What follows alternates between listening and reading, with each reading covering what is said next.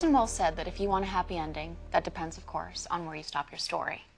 So, how does that theme relate to the ending of Then and Now? Emerson, maybe we should give someone else a chance. Luke?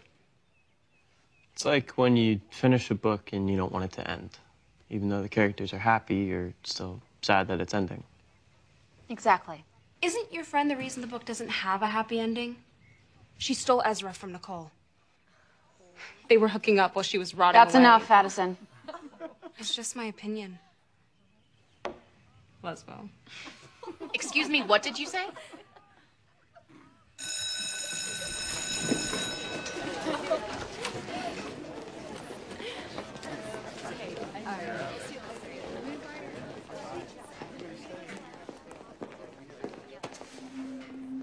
You may think you're winning the battle, but I'll win the war.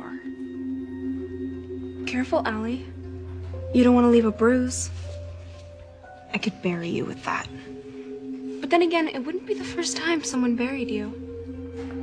It's Ms. De Laurentiis.